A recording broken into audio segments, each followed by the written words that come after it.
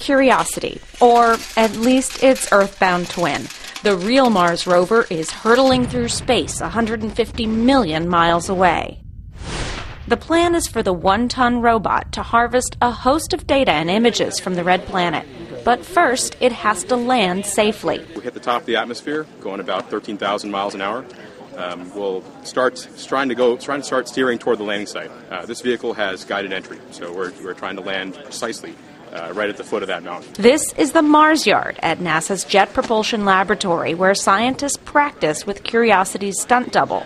Sunday is the big day, and this team of engineers and scientists will be watching nervously back on Earth.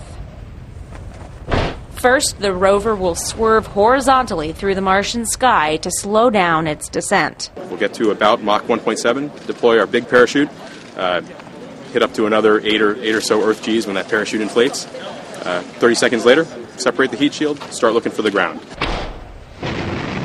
Then it will be lowered to the surface on cables, but that's only if all goes well. I mean, we are landing a ton of vehicle.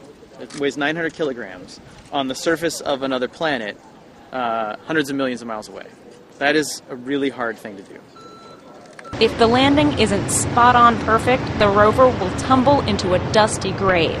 $2 billion and more than 2 years of work. You can have a bad day on Mars. You can get a wind gust that makes it so that you cannot land on the surface. And there's things outside of our control. It takes 14 minutes for commands from Earth to reach the rover on Mars. So it will perform this carefully coordinated choreography all on autopilot, while the engineers and scientists bite their nails here at Mission Control. 2/3 of all the things we have sent to Mars have failed. The fate of NASA's future Mars missions hinges on the data that Curiosity sends back to Earth. Without the space shuttle and astronauts for this generation of school kids to look up to, NASA needs to engage and inspire the public to care about this little robot as much as the engineers here do. I was joking with my wife the other day. I think I have more pictures of the rover on my phone than my kids. And we definitely have an emotional attachment to these things. Like, it is our responsibility to help guide them safely on the surface of Mars. And that's a big responsibility, and I care for this thing. For now, these scientists and engineers refuse to even entertain the notion of failure.